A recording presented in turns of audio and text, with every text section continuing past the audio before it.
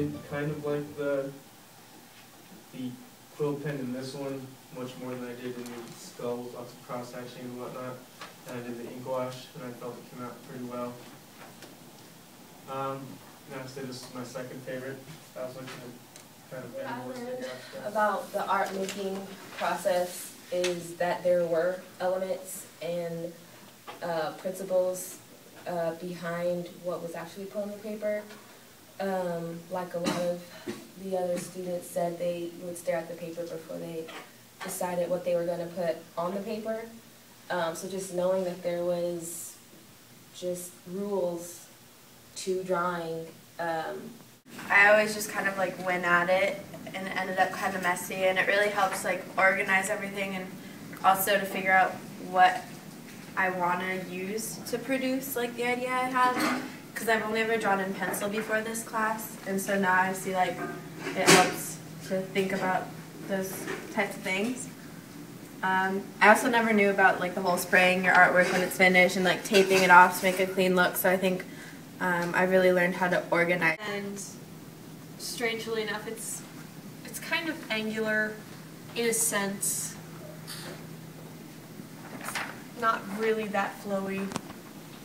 Looking up here, it's kind of hard to say that because a lot of the lines are very flowy, but the art that I do on my own is more angular than this. The grass coming out of the cracks, but I just couldn't get to that point because it would have been a whole nother concept. And that's another thing that I do. I'll introduce a new concept to my composition, and then I have to go back and change the whole thing. You know what I mean? So, for instance, on this one, this line in the middle was going to be white with like eraser marks coming out of it, and then one of the eraser marks was going to be tinted red and kind of shine up onto these so that it would actually shine onto the corresponding bar.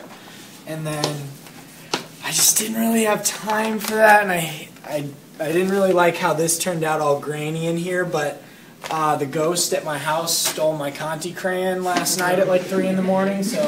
This class for fun. I always wanted to take an art class, and I never got the chance to in high school because I was in choir 4 years straight. And